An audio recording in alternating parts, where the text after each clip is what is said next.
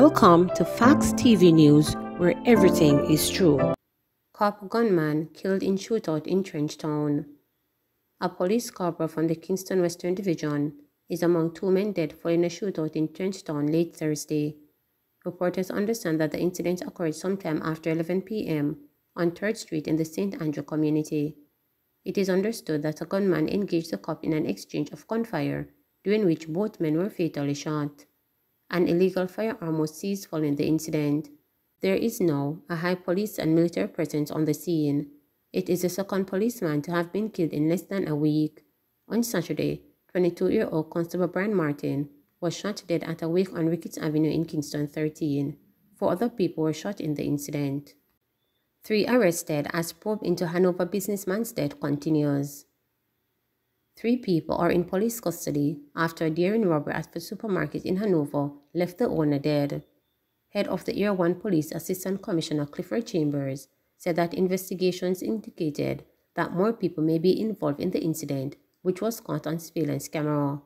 On Wednesday, 36-year-old Hee Young, the operator of supermarket and wholesale, was shot during a robbery at his establishment in the Just One Plaza in Orange Bay. The incident reportedly took place at 4:45 p.m. ACP Chambers said that the detectives are continuing to follow leads. The motive for the killing has been established as robbery. The Assistant Commissioner went on to appeal to the public to assist the investigation by reporting any information they may have to the Green Island Police at 876-956-9200, the Lucy Police at 876-956-2333, Crime Stop at 311, the JCF tip line at 811 or the nearest police station. Cocopee's mass murderer to serve 5 life sentences. Roshane Barnett, the man who brutally murdered a Clarendon mother and her 4 children, was ordered to serve 5 concurrent life sentences. Barnett was ordered to serve 61 years and 8 months in prison before being eligible for parole. The sentence was handed down by Justice Leighton Pusey in the Home Circuit Court. The judge was spot on. DPP pleads with Cocopee's killer sentence. Director of Public Prosecution DPP Paula Llewellyn says she believes Justice Leighton Pusey made the right call in the sentencing of Cocopee's killer Roshane Barnett. Well, first of all, let me really record my appreciation for the very, very pellucid judgment of the court. It sought to educate, and it sought in a very transparent way to really make it quite clear, one, how the sentencing function of a judge is very, very difficult. But on the other hand, because of where we are in the 21st century, it showed in a very positive way the answer by the judiciary to answer the public, to respond to the public clamor for transparency and to explain. So certainly as Director of Public Prosecutions, I wish to salute the judge and the judiciary that he represents, and also the forward thinking of the Chief Justice, who gave his approval for the live streaming so that the members of the public would have another way, separate and apart from the media, to actually hear from themselves how the system works. I believe the judge was spot on in how he dealt with it. He properly considered the aggravating factors, the mitigating factors. I thought that was the correct starting point according to law. And he answered the call of history when he recognized, as we did, that there was no legal precedent for a case of this nature. And especially at a time in Jamaica where you have multiple murders being committed at the same time in the same space in Jamaica land we love. It is a great call by the judiciary to show that these sort of matters, don't do it. It will be dealt with strongly and effectively and with a lot of testicular fortitude. So we are very pleased on this side.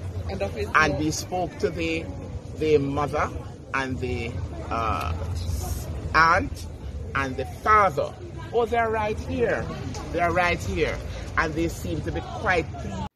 public reacts to sentencing of Roshane Barnett.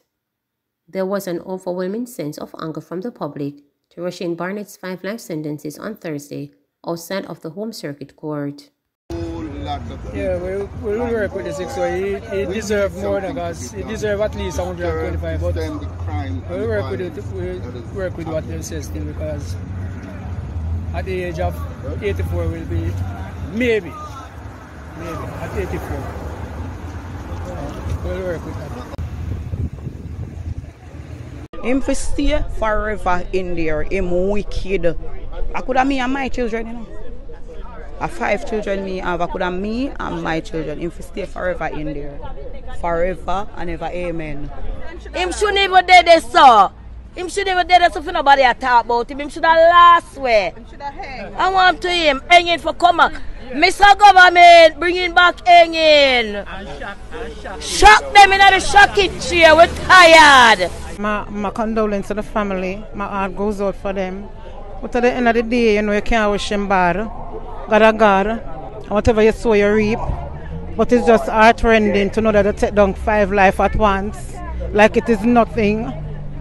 I know what the family is going through. I've lost family members. And my mom. I know what it is like to lose a loved one.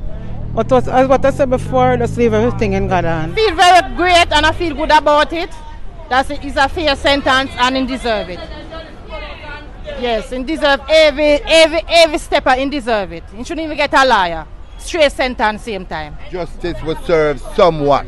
61 years and 8 months is a long time, and he won't be eligible for parole. So we can work with that. I can drive them back now to Cocoa Peace, and we're going to rejoice somewhat, because it's better than 45 years. It's a whole lot better than 25 years that he could have gotten, owing to the fact that he pled guilty. You understand? So 68 years. 61 years, 61 years and 8 months is a long time before parole. Man beaten by residents after reportedly robbing basic school in Clarendon. One of 3 men who reportedly robbed a basic school in Clarendon was beaten by residents as they made their escape on Thursday morning. Reports are that a resident noticed a vehicle with 3 strange men in the vicinity of Keko's basic school and raised an alarm.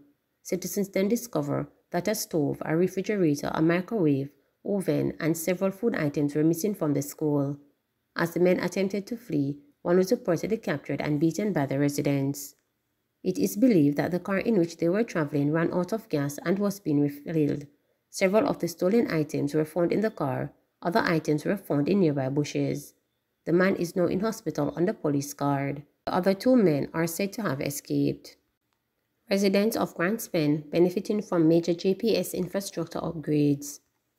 Residents of Grand Spen in St. Andrew are said to be benefiting from upgrades from the Jamaica Public Service JPS.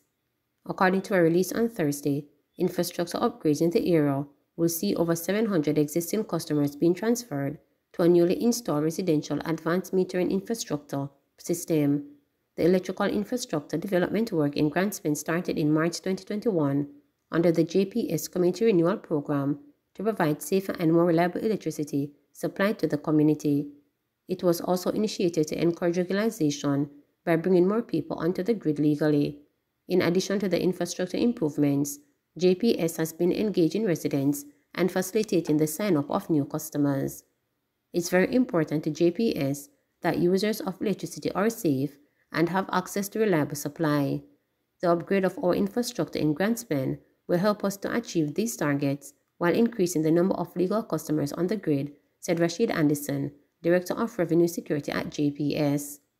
JPS is investing over $56 million in its capital infrastructure in the community, improving its system while adding to the legal paying customer pool. The recent cut over to the new system is also tackling the 61% theft level in Grand Spen.